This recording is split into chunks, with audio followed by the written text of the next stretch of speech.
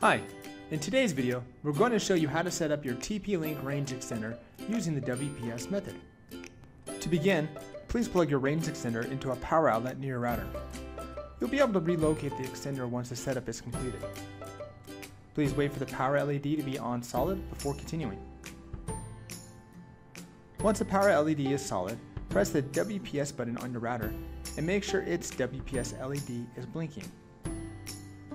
Within 2 minutes, press the WPS button on your range extender. Some routers will have 2 wireless networks. If you're installing a dual band extender, you may need to repeat this process in order to extend both bands.